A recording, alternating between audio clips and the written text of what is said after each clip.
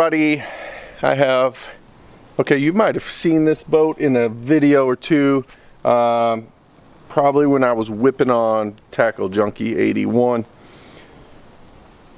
But this is it. This is the next project. This beauty right here is the boat project that I need your help on. So please comment in the comment section what you think I should do. I've got a couple decisions to make. Okay, so right here, I'm gonna put a fishing deck I'm thinking from the front back to here. Then I'm going to put a live well of some sort, maybe a cooler, maybe a live well. You see right there, I think I'm gonna make a live well drain into that. Then I have a pump back in the back down there that will pump water to that hose right there so I can kick it on. I need a switch box back here somewhere to switch the live well on, and whatever else I do in here. But I'm thinking, like I said, the deck, come back to here, maybe a couple, I don't know if I'm gonna put a deck back here, but it's a tiller handle, so you gotta sit back here, you gotta steer the boat. Maybe a seat here. I did buy these seats and I think they'll be fine for it. Bam, perfect. Those are perfect seats. So I'm thinking these are gonna sit like in here somewhere, you know, and so you'll be able to steer the boat, but both guys will be up on the front deck.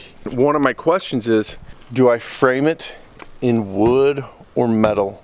Depending on durability, but also weight. It's going to be propelled by the 25 horse Mercury outboard.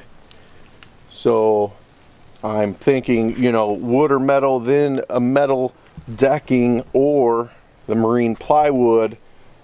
Plus, do I carpet it or do I put that EVA foam on it like that sea deck?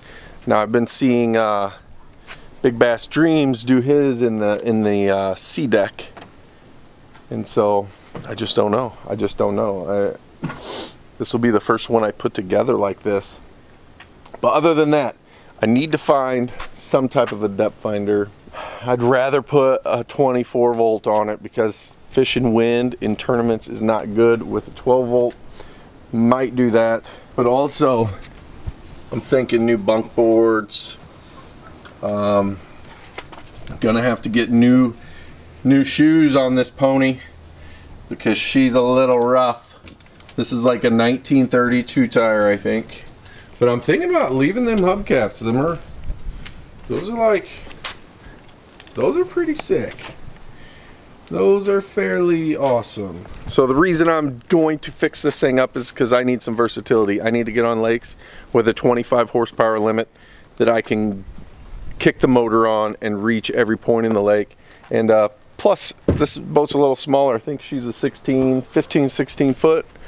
So I'm gonna get it going, get it into areas, ponds, and just throw it in and out of little lakes and ponds. So please comment in the comment section. Tell me what you think I should do, what the good and the bad is about putting carpet and EVA and metal and wood, and let me know. Appreciate you watching. We'll see you at the next step.